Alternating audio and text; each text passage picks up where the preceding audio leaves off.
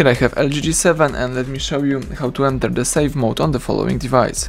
So at the very beginning, let's start by pressing the power key.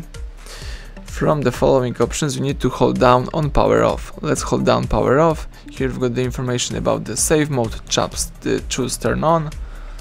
The device is turning on and booting into the safe mode. Let's wait until the safe mode pops up on the screen. And that's it. As you can see right here, the device is in safe mode. You can unlock your device and check out how your device works without the third-party apps. So that's it. If you would like to quit the safe mode, let's press power key again. Choose power off and restart, tap restart, and the device is booting into a normal mode. Let's wait a couple of seconds.